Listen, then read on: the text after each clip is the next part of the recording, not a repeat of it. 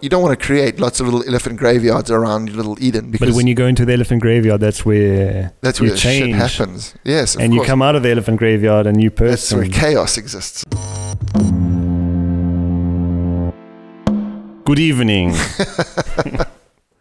Hey, man. Arcade Studio Podcast, episode 10. Yes. I get to say it this time. Fantastic. Well done, man. Finally, 10 episodes, you've got it done. There you go. Wicked. Yeah, this is a test podcast. We got the new lights in. We want to make sure everything's working nicely before we get guests in again. So this is us just shooting the shit again, huh? Yeah.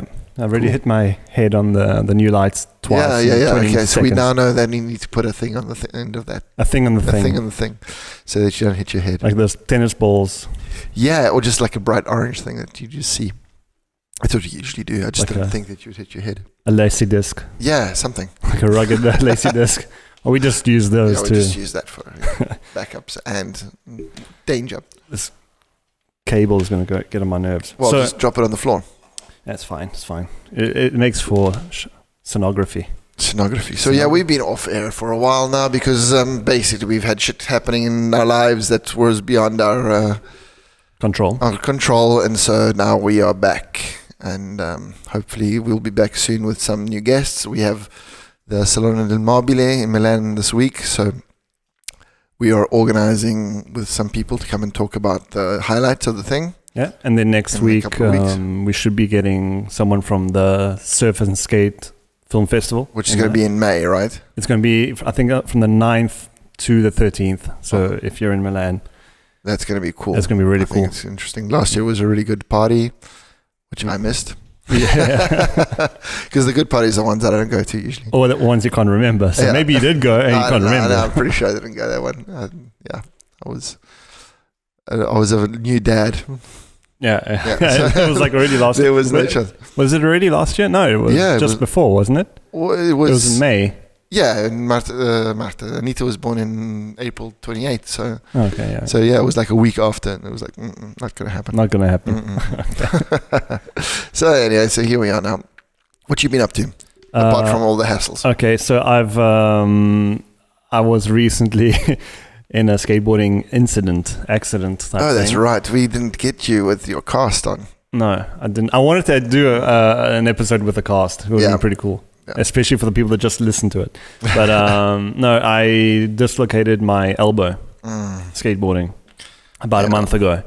And it's still kind of, not 100%. But yeah, I saw the footage of that fall. It didn't look as bad as it actually turned out to be. That's like just ironic, you know? Or ironic, it just like sucks because I didn't even get footage for that. Yeah, it wasn't even like a great arm pointing in the wrong direction sort of thing. Just like a really bad and embarrassing frame at a certain point. But yeah, but you said you popped it back in by yourself. I popped it back in. I think I kind of did the right thing. Yeah, definitely did the right thing. All the medical personnel and the ambulance guys and the paramedics, and it wasn't just the paramedics that came. Like the ambulance came, and then that little car with the doctor. The actual doctor came, and they were like, "Oh shit, you popped it back in. Okay, that's good." And it was bad in a way because they treated you like you were fine. Yeah, so, of course. Like I spent 6 hours in the emergency room, and I was like, "Guys, I still dislocated my elbow." It's not like it hurts. And it's weird because like when I first popped it back in, like when it happened, I felt like this crunch, like this wet crunch. Yeah. I was like, okay, something happened. Yeah. And I've seen it enough times in skate videos to be like, okay, you better just try and pop it in. Because I tried to move my fingers and I couldn't move them. Okay. Okay. And then I was like, fuck it. Just like, I pulled it and it went in pretty easy. Like the pain kind of stopped and I felt a bit queasy. And then it was straight. So I kept it straight for a while. And then when they came, like the medical emergency squad came. They made me bend it, and they didn't bend it. They kept it straight. Right. And then when I got to the emergency room, they bent it. I was like, okay, that feels weird. And they kept it bent for like 6 hours. Right. And I kept the cast for like about a week because it wasn't a hard cast. It was just like one of those.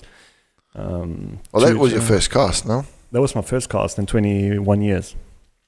Well, skateboarding. Skating, yeah. 30. 35 of life. And then it's annoying. Like I kept it for a week and I was like, oh my God, like I'm already going crazy. Yeah, can you imagine keeping it for longer? And then it just starts itching. Like the first couple of days was like, oh, what's everyone? Yeah, you didn't get to the really itchy, like 2-3 week period where people say that they're shoving pencils and. Yeah, I was shoving a ruler in it. Yeah. But it wasn't getting unbearable. Like it's kind of like the sensation is when you have one of those when you're a kid and they give you one of those wool blankets. Yeah, it's scratchy. And they scratch you, just like, ugh, get off me, you know, that kind of thing. But then I got it off and I went back to do a checkup and they were like, oh, you can move your hand, you can do all this stuff. You'll see in a couple of hours you're going to be fine. I was like, haven't been able to pull it straight yet, and I still have like a bump on it. And this is definitely bone. Yeah. So I don't know. We'll see. We'll see what happens. Well, if you can move it, you're okay. Yeah, I mean, it's fine. I'd rather be 100%. Obviously. Yeah. I mean, but you'll never be 100% again. This is never age. Be the same again. This is age. It's starting to catch up to you. I'm sure there's a song there. Is it? It must have been done already. Oh, whatever. And then you went to Amsterdam, right? Yeah, I just went there for work. There's a big conference for broadcasting and called Promax, and we were finalists. And it's just you're there, and it's pretty cool. You get to meet other people, other peers, and meet up with people from the company that you never see. And I met this really cool guy, and it was like. Which is on like my kind of level, same level, like my level. He's on my like work level, right. And I've never met him, never heard of him. It was pretty cool. And then there's a lot of seminars and conferences and you see anything interesting? I saw this this one which is pretty cool because just the way he spoke on stage. It was the guy from, God damn it, I can't remember the band now. This is terrible. What kind of music? Pulp. All right. Okay. The guy from Pulp, the singer and the guitarist from Pulp, and damn, I hope I got the name right. But he was cool because like, everything was going badly. Like the whole talk was just going badly because he had technical difficulties, and he's not a tech guy. And normally you go there and you see people from like technical background and digital background, and they know how to talk, and they know if there's like a bug on the computer, they know already how to fix it. But he was just like. Okay. Guys, I don't know what to do, and he was like so chill about it. I'm like, I wish I could be like that. In any situation, like he just could like fix it. Please. Yeah, just like guys, I'm gonna be here, just like waiting for you, and this is awkward, like super English, And then who else was there? There was this other one which was pretty interesting about the guy's called Sagerfield or something. Sagerfeld. I'm just fucking up all the names, but it was like he's a designer from Austria, and the whole talk was on why beauty matters, which is really cool because like everyone normally just goes kind of, especially nowadays, it's kind of like everything's beautiful, and he was going on the line, the track which was like not everything is beautiful. Right. There are some predetermined things that everyone thinks is beautiful because they are genetically beautiful, and he did like some tests which are definitely kind of. They've already been tested on many crowds, but he showed you like how many, like 7 shapes, and he asked the whole crowd to vote on which one was the most beautiful, and the next slide was exactly how everyone voted. All right, okay. And I was like I voted for a triangle, which is like the third or the second most beautiful one. What's the first? The circle. The circle. The circle, and then he went to colors and was like, which is the most beautiful, which is the worst. Red. And everyone went for blue as the most beautiful. And then the ugliest was brown. Yeah, I can get that. And the ugliest shape was a rectangle. Okay, it's boring. And then the next slide was like architecture, all the brown square like rectangle buildings. I was like, you see this everywhere. And exactly. It's like so boring. And that was really interesting. Just like, I don't know, just the way he put it. He had a real opinion on it, and he backed it up with some examples, which is perfect. It's interesting. It was cool. I can't remember his name like exactly, but we'll put it on that underneath. Yeah, definitely. Under here, somewhere. Yeah, I don't know. We'll see. Under here, under the audio, under the Spotify. Yeah, so that's awesome. And then what else? And what did the guy from Pulp talk about? when you could? He was talking about basically how he got into music and the subject matter of his songs, which was really cool because the music I heard of the band, but I never heard the music before. And he played the first song he ever played live when he was a kid. Excuse me. And it was just like pretty terrible, but the idea was there for the songs that came later. Okay. And he went also into his look when he was a kid and where every look came from, like where his glasses came from. Okay, so he really why. Broke it down, because a lot of people, they're like, oh, this is my personal fashion, and they don't really want to talk about that kind of stuff. But it's really interesting because everything you put on, unless you literally like just wearing the first thing that comes to your hands that you pull out the closet and you never bought clothes in your life, like. But who actually does that? Like nobody really. No, but even in that case, you still have the stuff you use the most in the front. Yeah, because it's the stuff that comes in and gets washed, and there's a t-shirt in the back that you never use. So, but it all comes from somewhere. You know, like you have your music reference or your movie references or your icons or whatever. And I think it's like really interesting and honest when people are like, yeah, you know, I dress this way because I'm a big fan of Amy Winehouse, and so I do the big bun in my head and, you know, that kind of stuff, the beehive and whatever. It's just like, rather than just going, oh, this is just my personal style, this is what I just thought up with this morning, and it's like that's just a blatant lie, because like nothing comes from like nothing. In the end of it. At the end of the day, so everything is kind of stolen. And reused and recycled, and I mean, I think. Well, I was talking to Matt about this the other day. Is that she was like, yeah, you know what, the thing up till a couple of years ago, there was a definite sort of like trend of style of the way people dress. Now it's like all over the place. I mean, there is still like some things like you can recognize groups, so there's a group identity still, but the medium person, the person that isn't really interested in fashion that much, and they're not interested in music that much, you know, just the way people just normally dress is all over the place. There's a person who dresses a bit more 70s, a person who dresses a bit more 90s. It's like, it's become such a big mix and match now of all these different styles that there isn't like a real, so maybe the style of now is just like this big mix and match of just like taking from what you like and just wearing that. Yeah, and that has been transformed, it's transcended into the video and photo products that are actually produced. I mean, if you look at, I think I'm going to pretend like it's a statistic, but just going off the top of my head, like 80% of videos I see are all multi-format. They all have like picture-in-picture, like there's going to be some glitch, there's going to be some VHS, there's going to be some HD, there's going to be some slow motion, there's going to be some 16 millimeter, 8 all in one like 30-second promo. And you're like, okay. But do you think that's just to like completely freak people out? No, that's just the style. You want to put everything in one little thing. Yeah. Because you want to meet as many people as, like, everyone has their own. But do you think that's just to make everybody happy? That's just like if we put all these things in, then we're going to get a much wider audience, or is it the style because people are that's exactly what they want to do? I think it's just the style. It's like a modern take on not choosing a style and doing, like, some stuff is done badly on purpose, and it's just like a whole mix.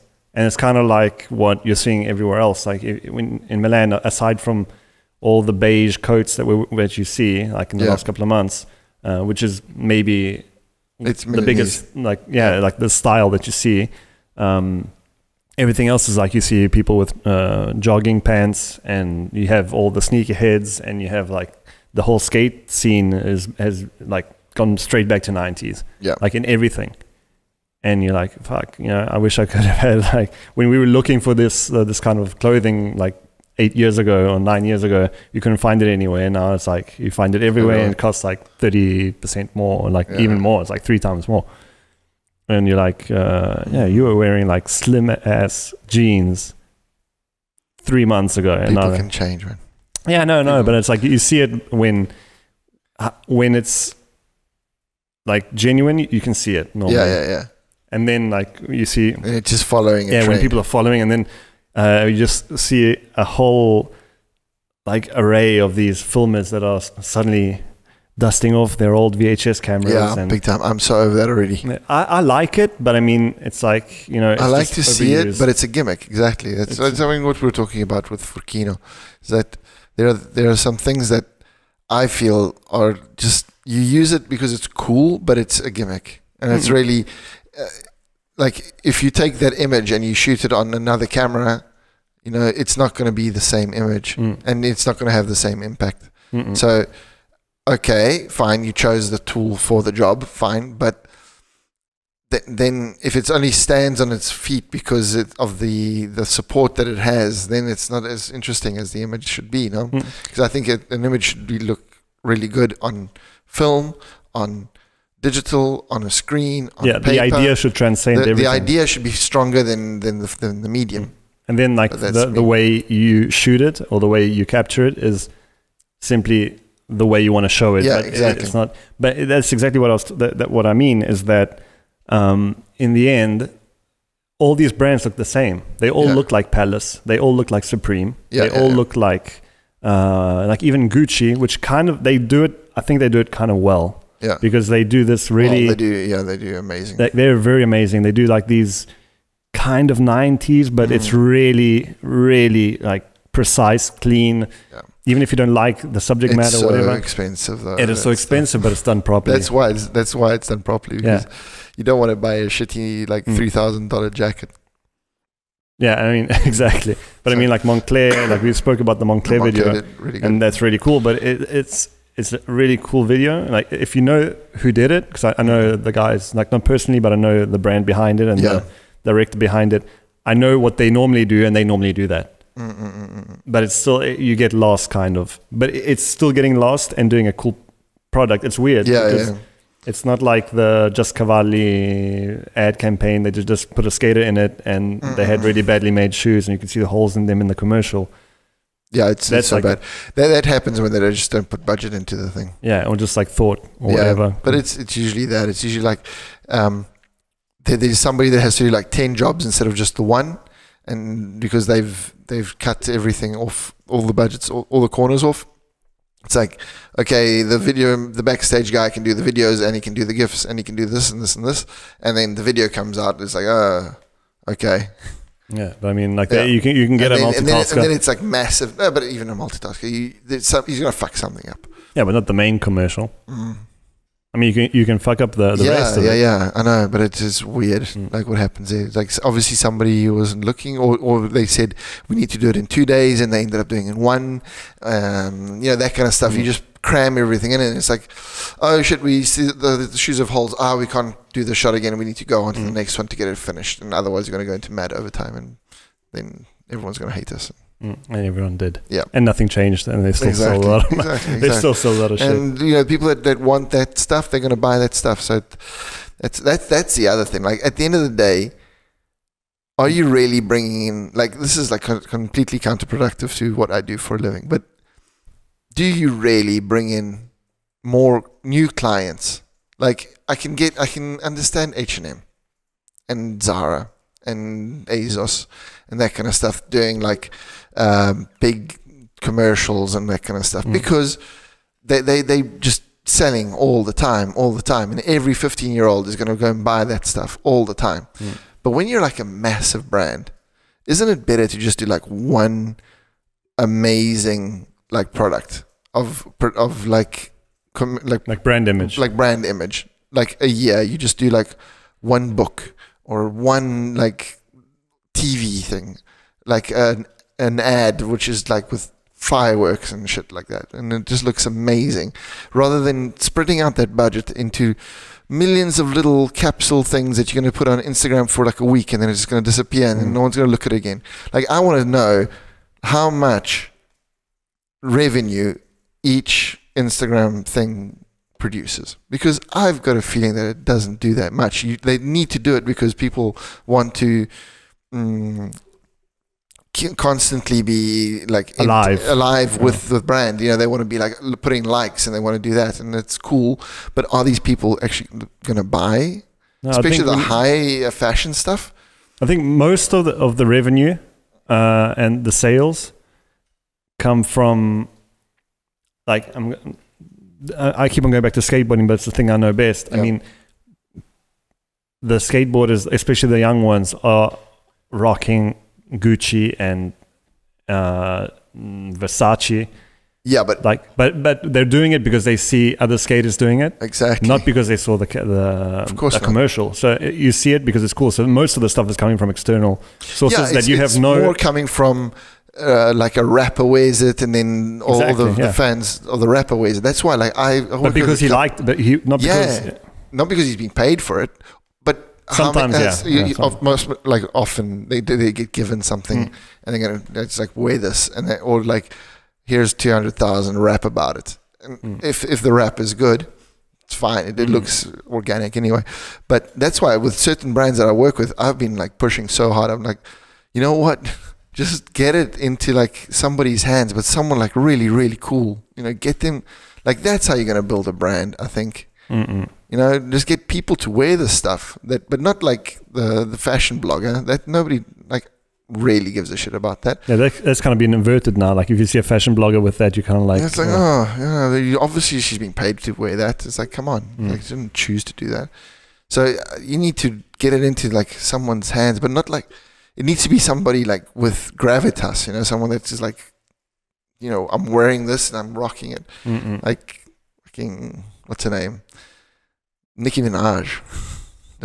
Yeah, I mean, like insert any rapper's name. Yeah, like anything. Or even like a rock star or like a movie star, but like someone that you know, like I would get Keanu Reeves to do stuff. You know, he's like the guy who everybody's like understated, and you know, he's always like helping people out in the subway station and whatever. I saw that video as well. Yeah, no, he's just like, he seems like the nicest guy. Like the other day, apparently they got stuck in the plane had to land somewhere rather than where they were supposed to land, and then they were stuck there for a while, and so he took all the people that were on the plane with him onto buses, and he took them around the countryside for a tour. Cool. You know, that's the guy that you want to have your stuff on. Yeah, but not like Keanu Reeves is awesome. I have like a love-hate relationship with him. I think he's had like a really tragic life though. Yeah, I don't know. I think like his sister had like, I don't know, like he had mad family problems, and then like his girlfriend, all sorts of stuff. Yeah, but he just seems like he's done some of my favorite movies, and then sometimes I'm just like, oof. Well, you have to risk something. Yeah. Like one of the worst movies, not movies, but interpretations, is when he does Dracula. Yeah, no, it was horrible. That terrible English accent. Yeah, that was shocking. Just like goes into American. He can't do it. No, he's got to be. I saw this one video like quite a few years ago. I can't remember. I think it was maybe on cracked.com. Or it was one of the, I don't know. There was one on Cracked about Keanu. Yeah, with the neutral face. Yeah. That was really cool. That was like really insightful. And then they became like this really crappy like website. And everyone left actually. Like, I think. Yeah, because they were really good. I used to watch them all the time. Like Michael Swaim. And he had like mad drug and alcohol problems. I can tell. Yeah. Yeah, you could see that. Especially the alcohol. I wasn't sure about the drugs, but I was sure he like. Or maybe I just made up drugs, but whatever. He just had that look where he's like he drinks, knocks back a few. And he's done a podcast as well. But he's interesting. He's a really funny guy. Those guys are all hilarious. There was that one, I can't remember his name, the little super nerd. Dan O'Brien. Dan O'Brien was good, but the other one, the even more nerdy one, the super thin one. With glasses. Alex. Alex. Yeah, Alex. I can't remember his surname, but Smith, maybe. Smith, maybe something like that. And they were just like they had like 5 or 6 different personalities, all very different from one another, and they really played well off each other. Like what was it? The one that After Hours, brilliant. That was like one of my favorite shows. Yeah, there were some of those shows that, I mean, if you're really into pop culture, like that's kind of what got me a little bit more into script writing and trying to do stuff, because they looked like they were having so much fun. It's kind of like I don't know, it's kind of like a Kevin Smith Tarantino type thing, but it's a series, and it's kind of Friends as well. It was done really well, and then like the matter was really the actual. I think at one point though they sort of they finished the strong subjects, because once you've done Star Wars and Lord of the Rings and Game of Thrones and Spider-Man and Batman, like your pop culture at one point, which like the really big pop culture that everybody just knows instantly what you're talking about, sort of does come to an end. It's not like we've only had it since the 60s, like pop culture, really. Yeah, but I think there's so much stuff you can get into, but I think it was more of a change in management. Yeah. They started going a bit more they were political. Comedy Central, no? No. They were just, they used to be, it used to be like a magazine. Funny or Die. Yeah, I don't know. And then I think with like all this political left versus right, you know, all this Trump, they were going very anti-Trump. It became like just that, and everyone kind of just left. Yeah, it got a bit boring. It got a bit boring, and it just too biased as well. It was cool because it was unbiased. They were talking about pop culture, and that's it.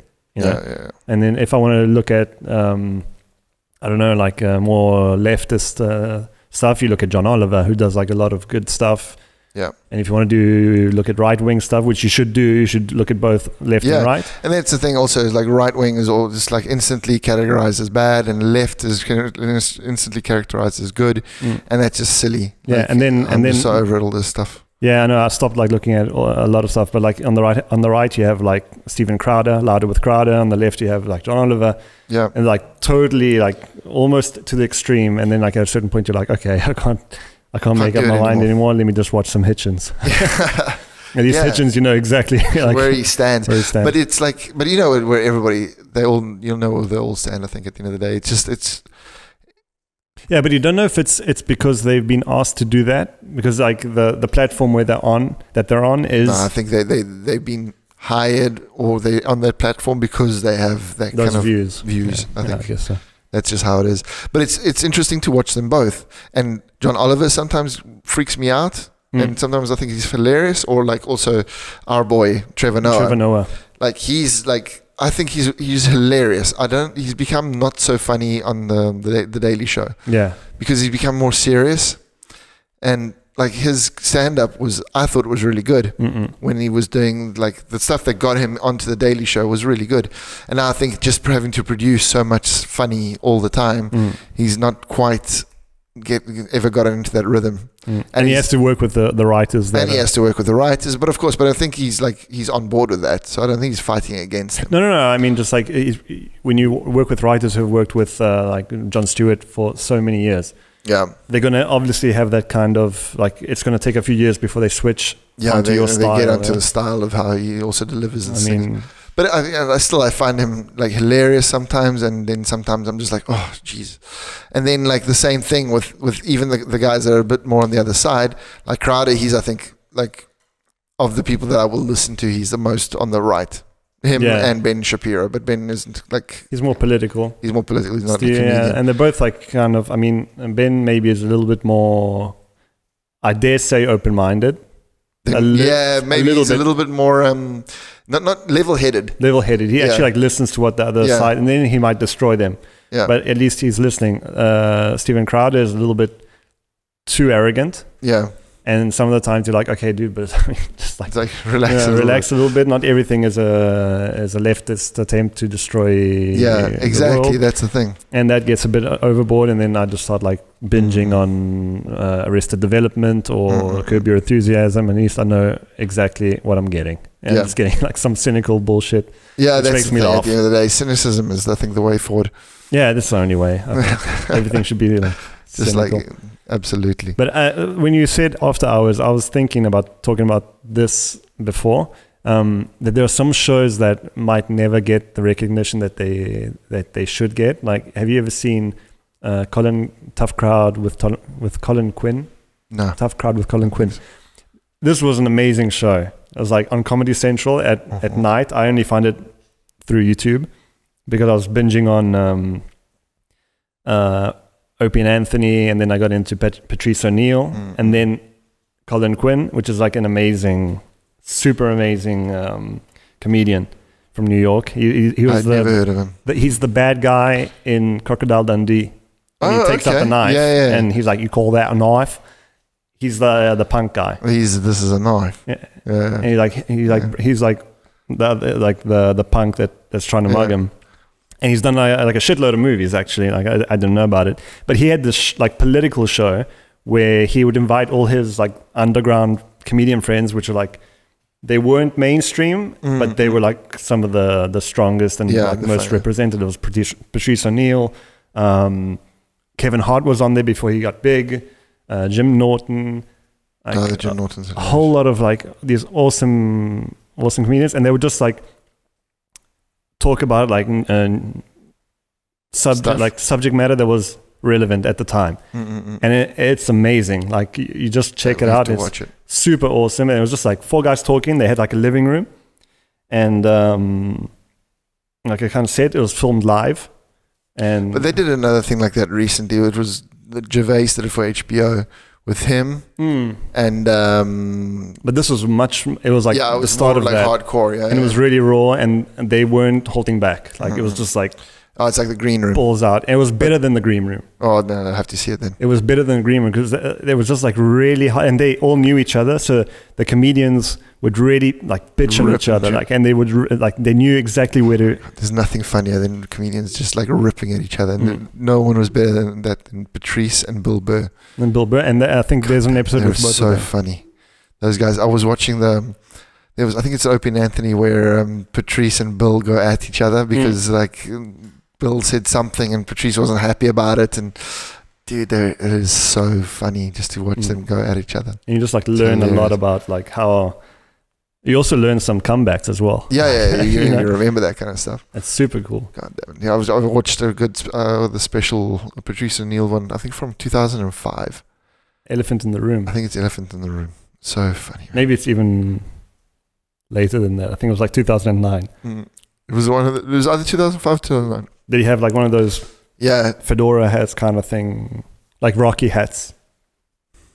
Can't remember. Or he was just like sitting down. No, he was standing. He was definitely standing. No, but it was just like he was so funny and just like ripping at everything.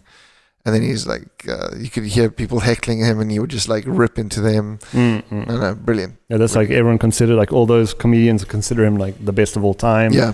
Because he wouldn't, a lot of the material wasn't even prepared. It was just like, because he was so into his idea and his philosophy that because he was just like funny, the way that he would like put things away. He wasn't writing bits as much as it was just like talking. He's like a kind of Dave Chappelle. Yeah. And Dave Chappelle just like more business minded. He seemed to be a bit more anti everything, and that's what kind of destroyed him. But I mean, there's very few people. I can go back to him and just like listen to the same thing over and over. My God, he's just like, he just goes for it, and it's like it's so raw that it'll never get old. Yeah, it's like always going to be so much fun to watch.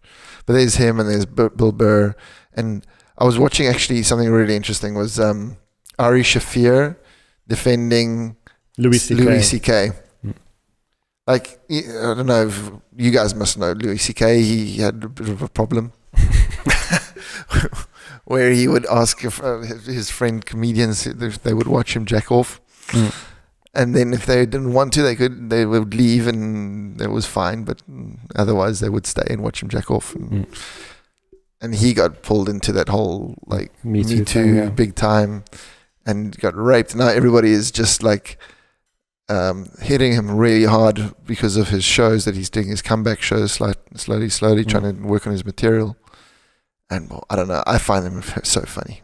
Yeah, he's like, at a certain point you can, if you have a head on your shoulders, like, and you're not just an ape who's like believes whatever everyone else says, or you can at least think a little bit for yourself. You can separate some things from, like, if someone's a serial killer but he's still funny. I mean, he's funny. I don't know. I mean, if Osama bin Laden was a good stand-up comedian, even if he like organized the death of like countless people, I might listen to some of his shit because I thought it was funny. Yeah, it's not like you can separate the two things. If you have to, like, everyone is a dickhead. Yeah, everyone has done terrible shit. Yeah, some people have done worse shit than others. Of course. But, and it's also a matter of like context, like when did he do it in his life? If he was like telling jokes while the planes were flying into buildings, then maybe he's not so cool. But if he was maybe starting off as this really funny stand-up comedian, something happened in his life, he freaks us out, and then he goes and does something terrible. Like, you can separate those two things. I think that's where the separation comes from. It's like, what is this person doing at the time that he's telling those jokes? Like now, with people going back, the director from Guardians of the Galaxy, that he's been fired from the third one because he was making jokes years ago about something. I think it was about that's- kids, like, or something. I can't remember exactly what it was. It was either racist or like child abuse or something like that. Like, context has changed in the years. So maybe something that was like absolutely 100% fine 10 years ago now isn't. But if you're listening to something or reading something from 10 years ago, you can't judge it with what we believe now, because obviously at the time that was okay, or if it wasn't okay, it was at least accepted. So you can't do Or people that. would complain less also. Or, no, yeah, but apart from that, I think it was really like, if you don't complain, then it's okay. No, it's accepted. That's how it is. So if now you tell me this is wrong, if anything I do from now on that is that, then it's wrong. No, but before you tell me it's wrong, you can't. Like, you know, if before I know that a red light means that you have to stop, and I don't stop. Yeah, but I mean, if I'm on a plane that gets hijacked, Yeah. and I'm scared shitless, and one of the hijackers says something funny or farts or does something, and I'm gonna laugh. Probably. I'm probably gonna laugh, and I'm gonna be like, whatever. Like, I mean, like, laughter is gonna happen automatically. Yeah, in the worst places, of course. In the worst places. But it's okay when you're laughing at a shitty position. It's like, it's always a problem of, I think Kevin Hart put this really well. It's like when the people, when you're punching up, it's okay, and when you're punching down, it's less okay. Yeah. You know, if you're like a little man going up against the man, then it's like cool, 100%. underdog, yeah. When you're punching down, you have to be really on your shit. It's like, you know, when CK talks about people who can't read good and that kind of stuff. Then read. No, we can't say that word anymore, apparently. So, oh well. But hey, retards. that's it. We just said it. But yeah, I mean, but I can't remember the actual joke. But I mean, he goes off about that, or he's not actually talking about people that have a mental problem. He's usually talking about idiots, and he's like, you act as if you do have a mental problem, you know? Yeah, but I mean, So that gets so twisted. Like, you have to explain everything, and you can't explain everything. People don't live like that. Yeah, of course. And now, I don't know, I think people are just so used to complaining, and it's harder to actually listen to something and think about what you've just heard and just say, okay, maybe it wasn't, I didn't like it, but who gives a shit? Like, you know. I think the best thing, we need two things. Like, one thing that's come out a lot is a road to redemption. Like, if somebody says something wrong, there has to be a way for them to be like, look, I said a stupid thing. I'm really, really sorry about it. And then, like, there has to be a way back, because you can't just make pariahs of everybody just because they said something stupid. No? Yeah, people but say stupid things. On this point, but how much do you think? Because we were talking about before we were starting to get into the whole thing that you don't have to sell to everyone. Yeah, exactly. Like, now this is the other thing I wanted to we're get in a onto. position where every brand, every comedian, every actor, every filmmaker, everyone can kind of get to their target. They can get a niche. So if you say something that gets a lot of people offended, okay, I'm pretty sure that your fan base is going to be a solid one. If you have a fan base, not like this show, but if you have a fan base, they're going to get your back. Probably, yeah. Okay. But it depends, like, how far you've pushed them to the fringes of society, and because the further you are to the fringes, the more people get like aggressive and violent, and whichever way they are, it just doesn't matter. So you don't want to have like these groups that are pushed away to the corners of the room, because that's where shit really ugly shit happens, because then they talk to themselves and they have these little echo chambers and they get fucking freaking out. Speakeasies. Yeah, exactly. So it's much better that people speak out in the open. And then I think people that, you know, like you're saying, you have your fan base, people support you because you've got, you know, they come to your shows or they watch your TV thing or whatever, they buy your music. And the people that don't, they just don't. And so you don't make as much money as you would make. I think that's how it is at the end of the day. If you want to make all the money, but you're going to be like Kevin Hart. Yeah, I mean, you know, but like, he's squeaky clean. And then that gets to a point where you have to be, it depends on how you want to live. If you want to live at that level and try to be as clean as possible, it's just going to... It depends on how you are as a person, and if you can do it, then that's what you must do. If you want to be like super edgy and like a death metal band, obviously if you're playing Norwegian death metal, you're not going to have 3 billion people wanting to see or listen to your music. You're going to have like 100,000 probably. You know, I don't know how many people listen to it, or like Enya. Like everybody's got an Enya CD in their house, but I don't know how many people actually listen to it. I don't know how many people actually say they do. We have one. I know, but I mean, like, I'm just saying.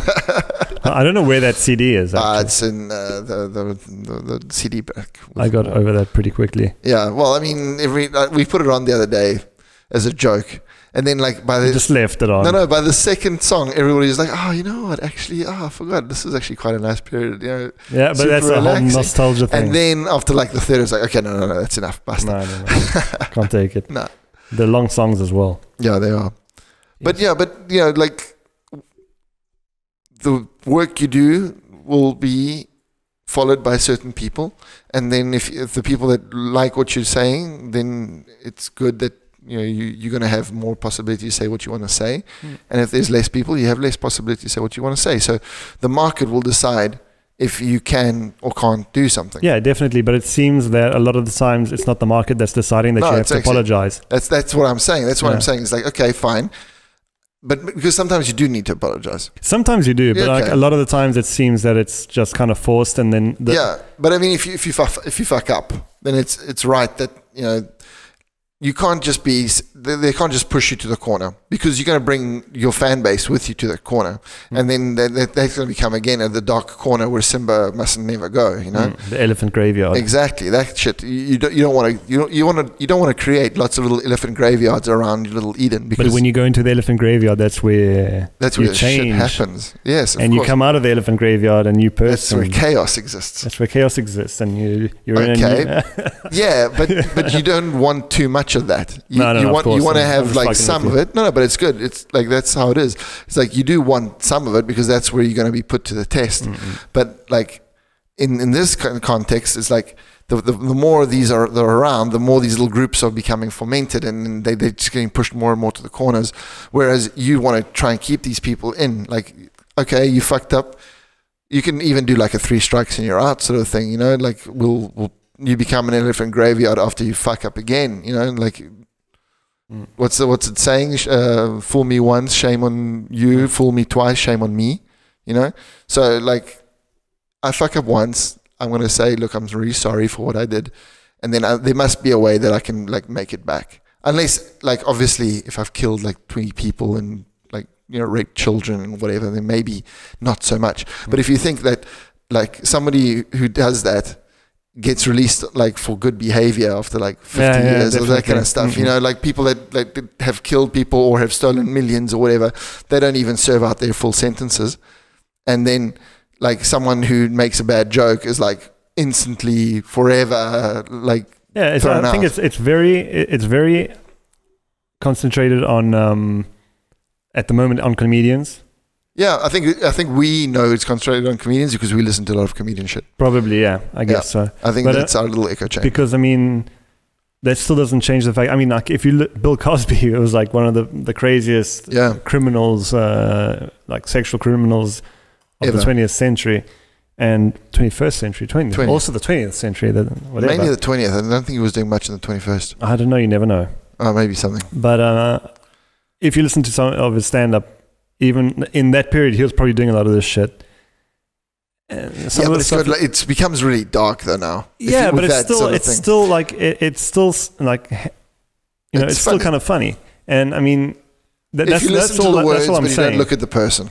Exactly. Like if you're looking at a stand-up show, you're not looking at or a movie or something. You can separate the two things. Yeah, but when like Bill Cosby goes, they can't listen to the rap music, lose them the brain damage, then you're sort of like, yeah, but you're giving them the pills that is giving them the rape damage. Yeah, but I mean that's not it's not on kids. It was women. Yeah, I know. First of all, but I mean it's terrible. But I mean, it's still it's a jello booty pop, whatever. I don't know. I can't do his voice, but yeah, I don't know. It's one of those things. It's like a weird situation. It's like also like now there's a debate about Michael Jackson, you know, after the documentary came out. Apparently, Leaving Neverland it's called. But apparently like now the director, he's been like raked over the coals because a lot of the information that he pulled out is like the official biographer of Michael Jackson has brought out documents that is like it couldn't have happened. Like one of the kids was like, oh, I got abused in the train station in 1989 and the train station wasn't built till 1991. You know? Okay. So there's lots of facts that were like thrown in there, and then like in 1991 he would have been like 17 or 18 or something like that, so it was weird that he would have been there. So it was just like a lot of, and the guy seems to be a pathological liar, the main witness of that thing. But now the guy who did Coney as well, like, I don't know if it's the same guy. I can't remember, because they're Coney 2012. No, yeah, there was something weird about that. Was weird. But anyway, at the end of the day, it looks like the discussion has been, so is it cool to play Michael Jackson's music now that everything has come out and he's like this massive serial child abuser? And it's like, you can, but at the same time, I personally, I'm a little, like, I was never a massive Michael Jackson fan, but when it comes on, the first thing that goes to my mind is, oh, okay, hang on a second. Billie Jean is not but that's because it's more recent. But think about all, like, the bloodshed that has been. Yeah, but these guys weren't making jokes, and like, I mean, if Genghis Khan was telling jokes while massacring like a third of the population of the world, like, it's a really or like Hitler, you know, is like making jokes. I'm pretty sure he was a good stand-up comedian. I think he must have been hilarious, but still, like, it becomes really hard for me to like be okay. I'm going to listen. Like, there's so much other good stuff to listen to. I'm not going to look for that. But it's like, it would also just be interesting to see. Like, I mean, interesting as far as like a historical document. And I'm probably going to laugh, of course, because you will laugh if something is funny. You're going to laugh. But I think you need to have the context in certain cases. You need to know that is what that person was doing while he was doing that. You know, and then you can decide if you want to listen to it or not. Because, like, unless. That's what I'm saying. Like, redemption is good if the person has done like a stupid like mistake or something like that. If he's done like massive, like, but who decides on the severity of the fuck up? But that's what I'm saying. Is like, it needs to be something like illegal. Yeah. Okay, that's a good measurement. No, but if you make it if you do something illegal, then okay, there's a justice system. They take care of you. You're presumed guilty, innocent until proven guilty. So. You get put through a process. If you come out of that process and you've been proven guilty, then that's bad. If there's no due process, then I'm sorry, no. Like, I'm not going to put up with that. Like, if you say I'm something, I can't prove to you that I'm not that thing, because I can't prove a negative. It's impossible. If you say I'm a racist, every time I say I'm not a racist, it just sounds like I'm just being like, I'm fighting against it. I'm not just be like, no, you know what, I'm actually not. And the more I fight against it, it's like the more the people are scratching that scar, and it seems like you're more and more and more just super defensive. And it's like, oh, you must be a racist at that point. So, but I have black friends. 3, 4 maybe. Yeah, but I mean, that doesn't mean that, you know, I know it's just a joke, but I mean, you know, some people say that seriously. No, of course. Maybe they're anti-Bosnia or something. No, of course, but that's why, like, for me, the line is the thing that I've done legal or illegal? Basta. Okay? I can't, like, kill things. I can't, like, people. I can't steal things from people. I can't, like, drive on the wrong side of the road. Like, there are things that I can and I can't do legally. And then there are things that make you a shitty person or a nice person. And if I want to be a shitty person and insult like 30,000 people, it's up to those 30,000 people whether they want to listen to me or not. Yeah, but don't you think it's like a lot of the time it's people outside of that clique that gets... Yeah, they get offended, but that's why I'm saying. Like, and they try to defend the people that are maybe are fine with it. Yeah. Like, that's a very common... But then the people that are fine with it need to speak up. Yeah, they should, but maybe they just don't give a shit. Either way. Then your fan base isn't strong enough to defend you. No, but it's not a fan base. If you insult someone that's outside your fan base, like you make fun of 40,000 elves. Yeah. Okay, and the elf community is like, oh, he can say whatever you want. I don't give a shit. And then some dwarf is going to be like, you shouldn't say that to elves. And the elves are like, who gives a shit? Yeah. You know. But then if it's just one voice, that it'll be drowned. If it's like a lot of voices, then it's... Yeah, but a lot of the problems have come from that, though. Yeah. Like the one person that it just spreads like wildfire. Yeah, no, but that's the problem with like Twitter and that kind of stuff, is that it just spreads out. And that's why it needs to be, like, if I say a stupid thing that offends a lot of people, I have to be able to say, look, I said a stupid thing, but I can't be banned from Twitter. I shouldn't be like thrown off, like whatever, like my social media and stuff like that, just because I've said something stupid that offended some people, because it's not all people that I've offended, first of all. And then if I apologize, then it's 1 point in my favor, first of all. If I do it again, then maybe we can talk about it, but that's how it is. And then if instead I decide to own it and I'm like, well, I said it and I stand by it, then the people that are offended by that can block me and not want to listen to me, and that's it. Yeah, but that should be... That's how it should be. Yeah, but if people like think like that, it would be fine. But that's why we should just talk about this kind of stuff, and like maybe more people will think about it. But the thing is that people want you to think like they think all the time. So if you got like the vegan crazy person is like, no, everybody needs to be vegan. They might be right. It's like, okay, cool, maybe killing cows to eat them isn't the best thing in the world. I like them. They taste really nice. So, like, what can we do about it? Like, at the end of the day, you think it's going to save the planet if everybody becomes vegan. I doubt it, because there's going to be other problems. First of all, I read something really interesting, is that to grow, like, biological, like, biocrops and that kind of stuff without... harming the pesticides and that kind of stuff, you need a lot of animal manure. Oh, really? Yeah, you need to like be able to like fertilize the fields and stuff like that, right?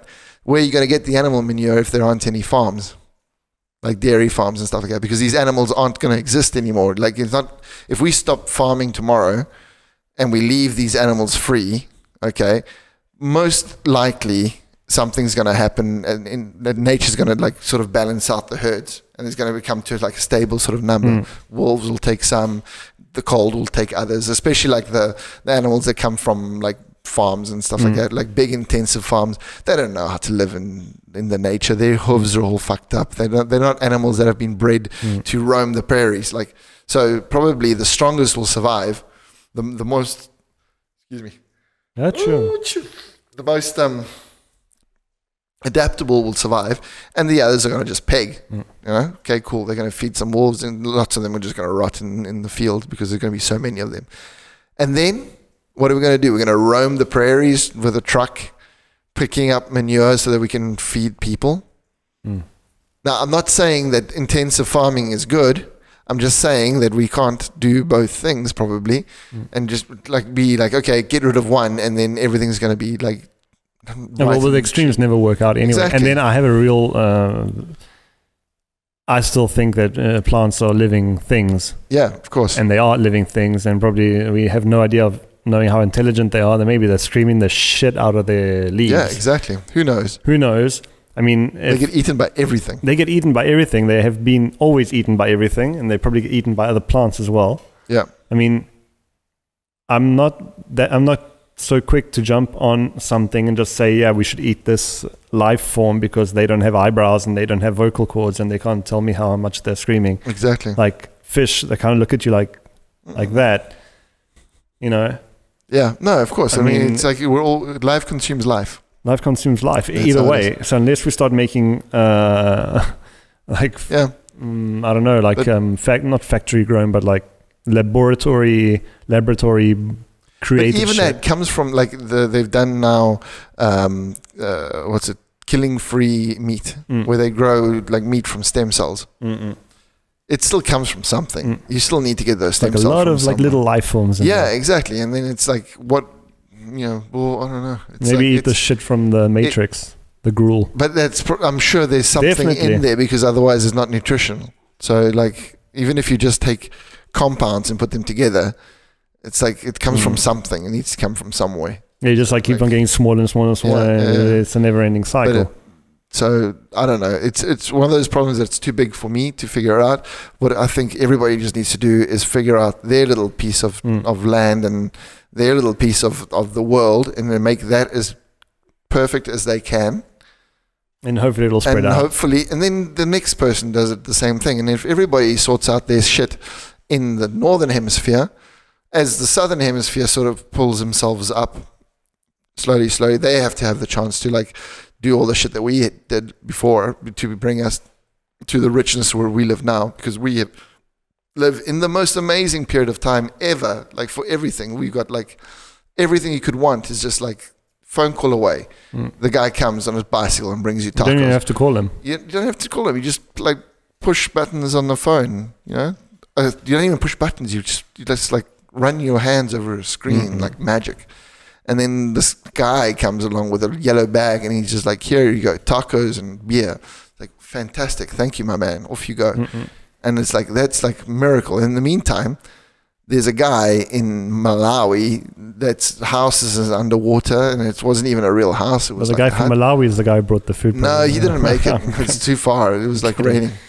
No, but I mean, yeah, no. So we live in a sort of paradise, and then these people need to have the chance to like go through an industrial revolution and of some sort.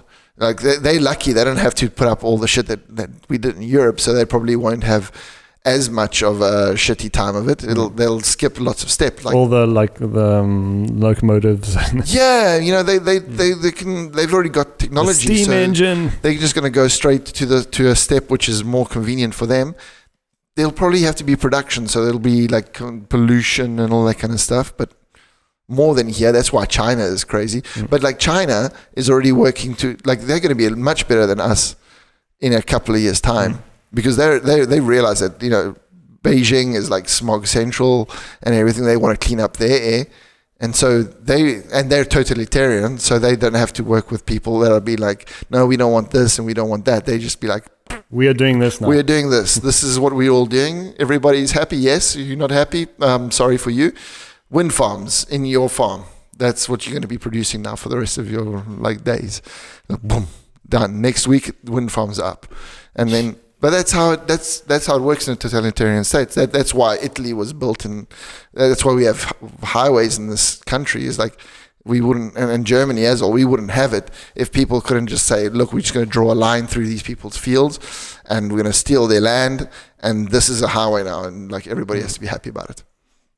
Like now you got to like make everybody get on board, and then there's going to be people fighting, and there's going to be riots, and there's going to be this, and there's going to be that, and you can't get anything done, which is good. It's not like a bad thing completely, but that's why there's less progress at the end of the day. There's less infrastructure getting done.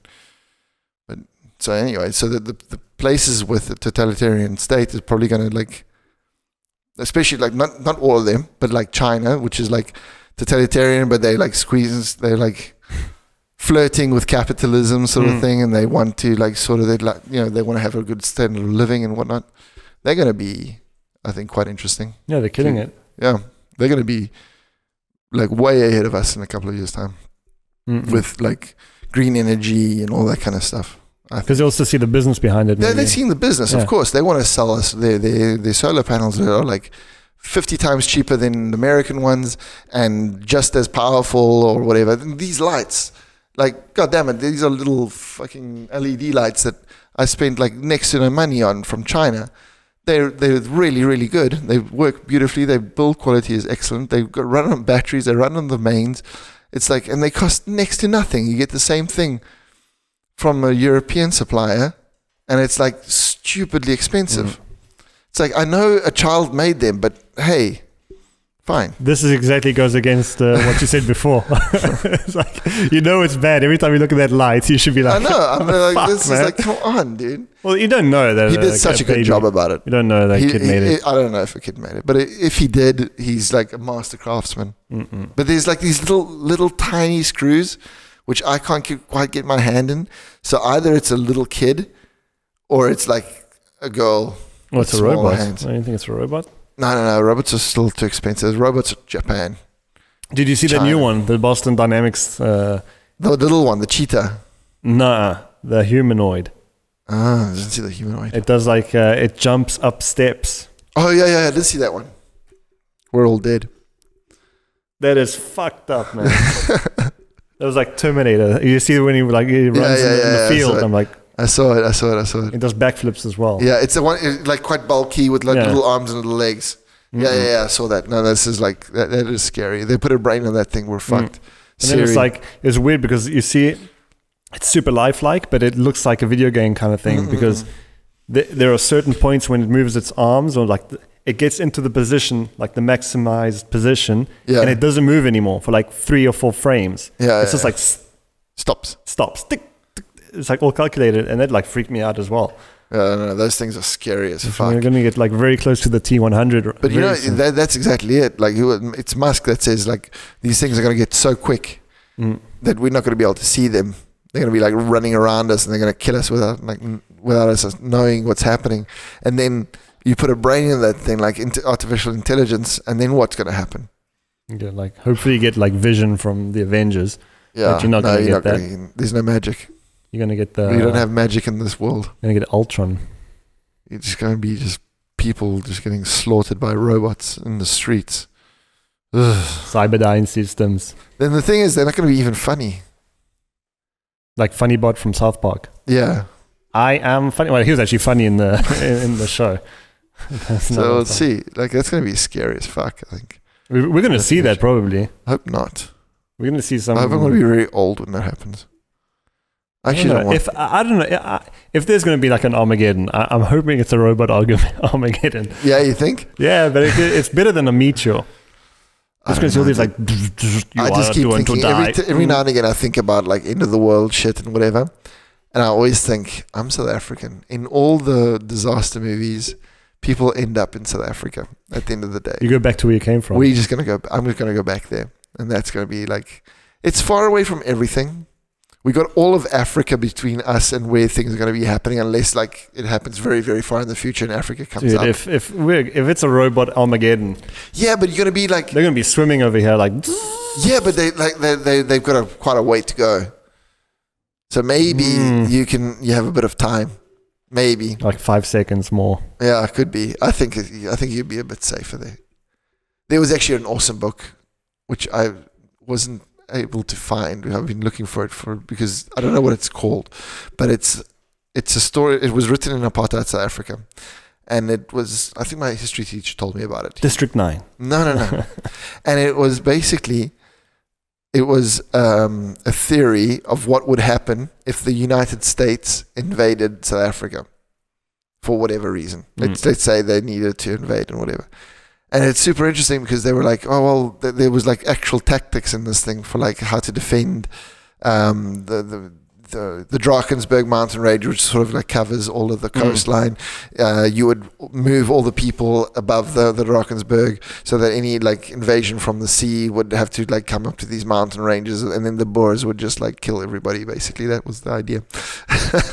But it was super interesting. Like there's like a sort of little fortress because you got like desert on the one side, then you got like a river, like the Zambezi River.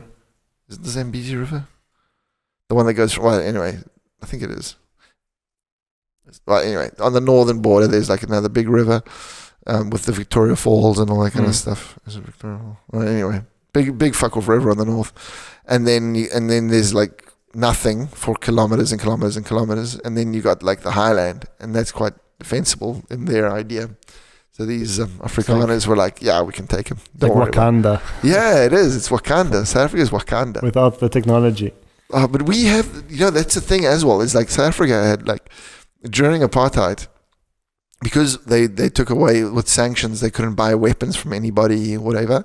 They've developed like an amazing research and development facilities. Is Denel Aviation.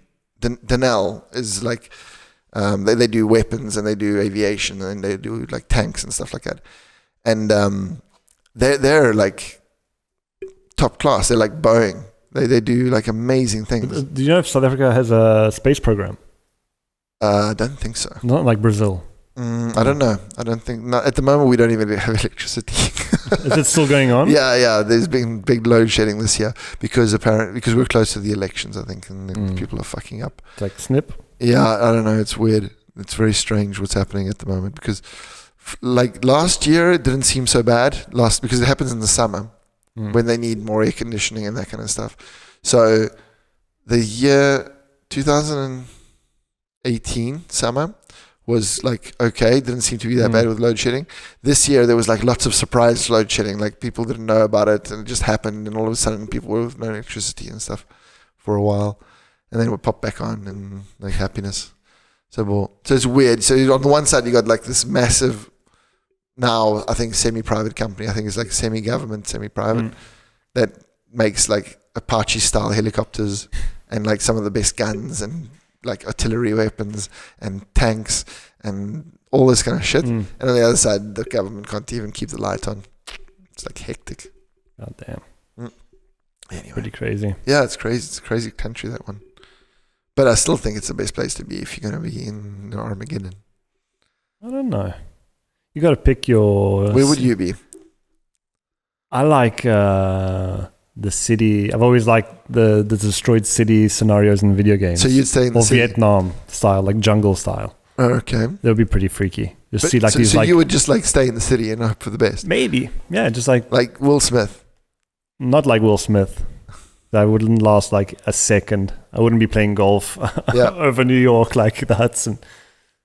I don't know. I mean, like, but I'm just saying, I don't know. It just depends on, it would be pretty cool to see that you're just like, holy shit, it's fucking Terminator, you know, or whatever. And then die. You're like, okay, fuck it. You know, I don't really know what happens afterwards, but I mean, if it's going to be, if you can pick your Armageddon, it would, you know, the meat sure could be pretty cool, but it's like by the time it gets to the atmosphere, you're fried. With our luck, we wouldn't even see it impact. We would be on the other side of the planet. Probably, but you would see like of course you would see like whatever. But I mean, if I want to die from a meteor impact, I want to see that fucking thing hit. That would like hit me right in the middle of the face. Just hit me. It's like you're coming, whatever. Okay, yes, I want to see that. But it could be pretty cool. Like you ever see what's that movie? Melancholy. It's like about the last days or like the last months of a planet coming into contact with the Earth. You've never seen that movie? It's pretty good. It's a really good movie. And at a certain point, it's like this father creates this little. He bends a wire into a circle, and he's like, because you see like the moon, and you start seeing planet. And he kept on like making it bigger, because like he would show his daughter, it's like, look, it's not getting bigger than the circle, you know. Oh right, okay. Oh, that's heavy. At a certain point, it's like this big, and she's like, "Hey, motherfucker, like, what are you doing?" And then at a certain point, you just see the impact and like this whole, and it just like finishes.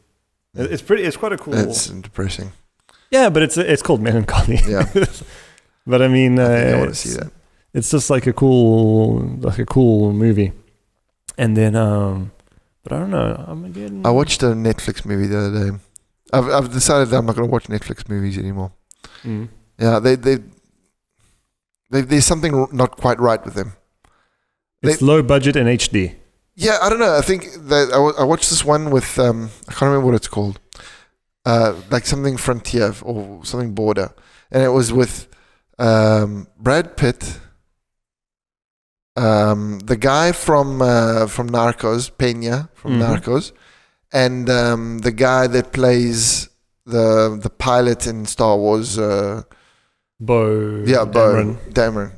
That's the name. So was it with Brad Pitt? I don't know, but there was like one. Oh no, it was Clooney. But anyway, it was like a big actor, like Hollywood actor, like important actor. And I was like, okay, I'm sold on this movie. I want to watch it. So my wife and I, we got into it and we started watching it. The beginning was super good, really interesting. Super. Who was the fucking actor? I can't remember. And anyway, so like you get into it, and then what happens in every Netflix movie? There's like a long period of fuck all happening, where obviously the writers are on holiday, and then there's like nothing happening. There's like Boris. And then there's something happens at the end. It's like a bit of action, and the movie is like closed, and there's like that's it. And I was watching a podcast or something. They were saying that Netflix uses algorithms to decide what the next movie and TV series is going to be. So because people like movies with Bo Dameron, the guy from Narcos, and this other major actor. They put them all together. They put them all together. They're like, okay, you guys are going to be our cast. And then what do they like? Okay, they like Narcos style scenery, and they like stories about drug trafficking. Okay, cool. So they're going to be in a jungle, and it's going to be drugs. And then they changed the. They were in Brazil rather than somewhere else. The fucked up thing was that everybody was speaking Spanish in Brazil. That probably fucked you up. That was like, well. I was like, why we're in Brazil? Hola, ¿qué tal, tío? Yeah, exactly. They like real Spanish, or like South American, like South American Spanish. So like Mexican Spanish, you know, like exactly like narcos and that kind of stuff. And I was like, what? Hang on a second, they're in Brazil. Why are they speaking Spanish? Anyway, so that was that, and I was like, oh, it was with Ben Affleck.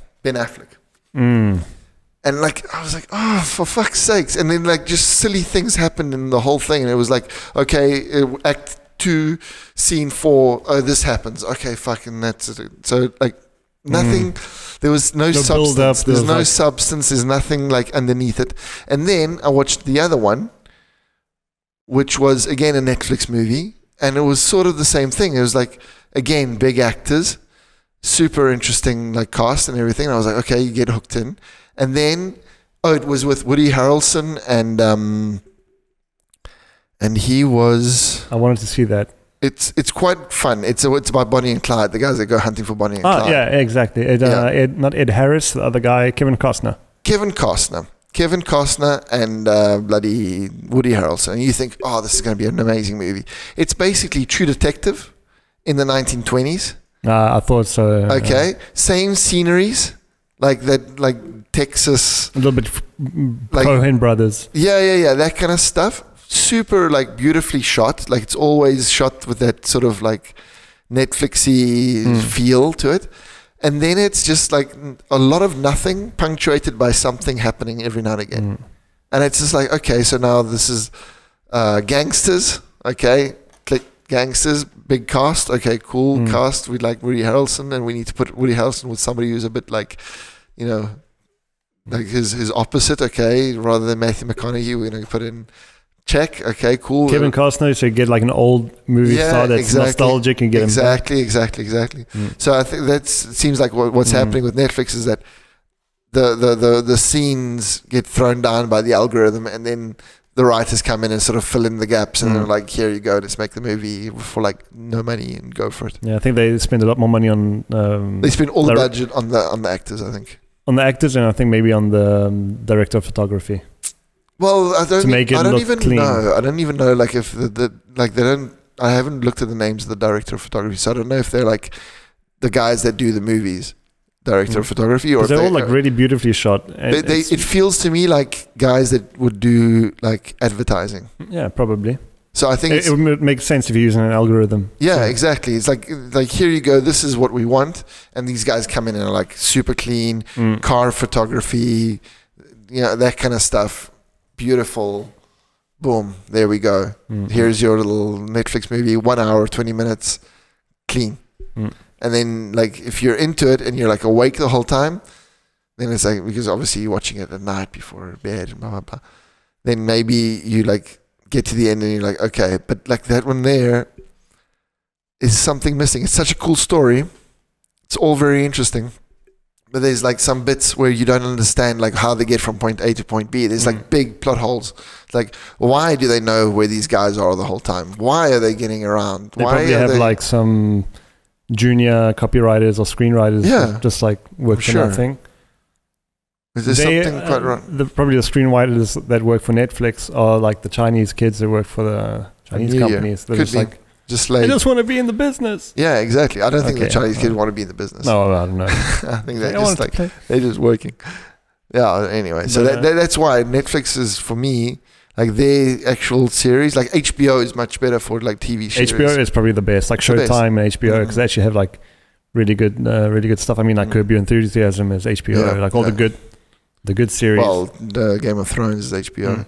I've never seen Game of Thrones. I don't really get into it. Yeah, but I know it's good. Everyone says good. like too many people say it's good, and like I'm not a contrarian, but I just haven't had the time to actually sit down and watch it. I've been watching. Well, the last season is coming now, so maybe just wait for that to come out and then just binge it all together. Just binge it, and just like I know it's all been spoiled. Yeah. Anyway, so you know what happens, but it's still shocking when you watch it. But yeah, I've just been watching Arrested Development lately. I've never seen it, and it's like randomly shot.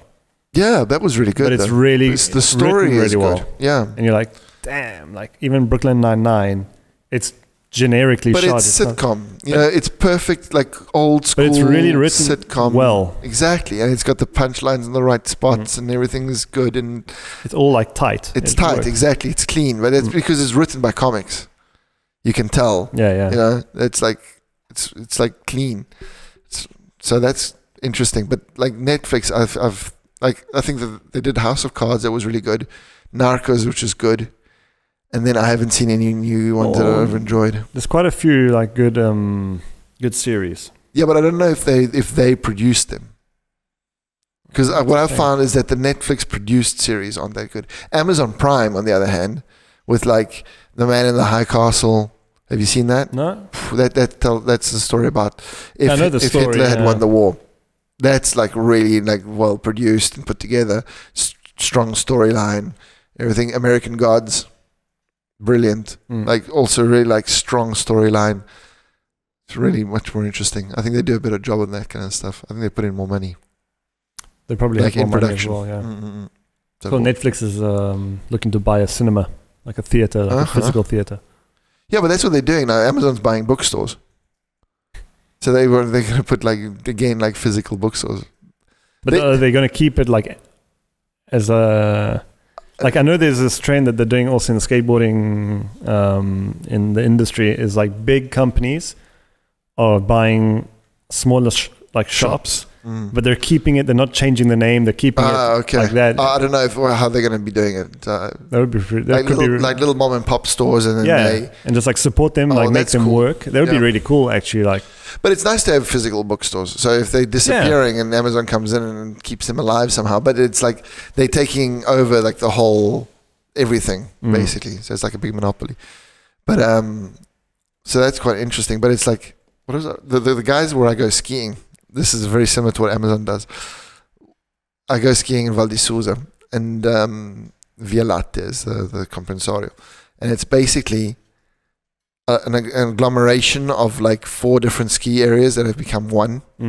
And they started by taking away like ski lifts that brought people to refuges where that the owners weren't part of the conglomerate. So if you had you had your little refuge, your little restaurant on the top of a mountain with the ski lift right next door to it, that you could like the skiers would just pop off and come and eat at your place. They would just move it away until you had to close because people couldn't get to you without walking through the snow to get to you, right? So then they would wait for you to close. The second you sold, they would put it back again. And then, because there was a reason why that ski lift was there. So, you know, it was serving some things. So they would have moved it a little bit. It was uncomfortable to ski. You'd be a little bit pissed off. But I've seen it happen like 3 times. And one of the places where we go often, which is a little refuge, which is a bit further down on the slopes, and they can't really cut them off. But they've tried as much as they could to do it. They're always like saying, no, these guys are just trying to fucking kill us. Because they want to have... that area. They want to have everything because you earn on the food and beverage more than you earn on the ski passes. Because otherwise they can't keep it all alive and open. Or the Bombardini and exactly, all that kind of stuff. So they basically come in, they've taken over everything, they close off the thing, and you're fucked. And that's what Amazon does. That's what they've done. They've slowly taken away the distribution from the stores.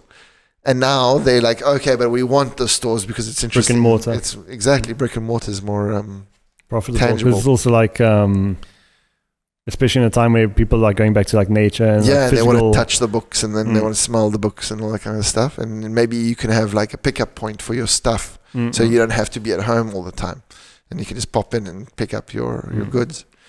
And so. Like now, that's what they're doing, basically, just schneiding. And you're also getting real estate that way. Yeah, I guess if they're buying the real estate. Yeah. Yeah. That's pretty Did you crazy. see what Jeff Bezos' wife made? $25 billion from the divorce. Oh, they got divorced? Yeah, I don't know what happened. I think he fucked around or something. But who? And Jeff Bezos, the owner of Amazon. Jeff Bezos. George. Jeff, I think.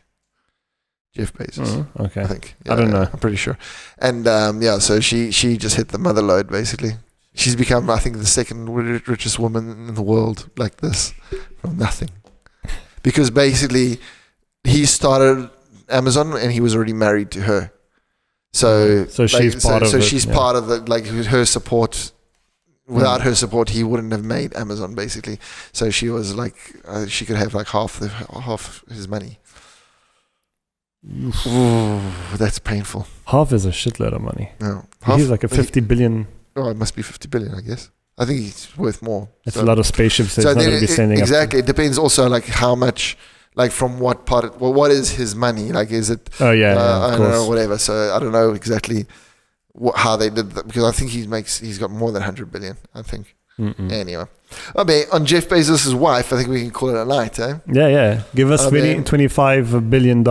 Give us, but first we have to divorce somebody. Give us $25. $25. 25 cents. 25 cents.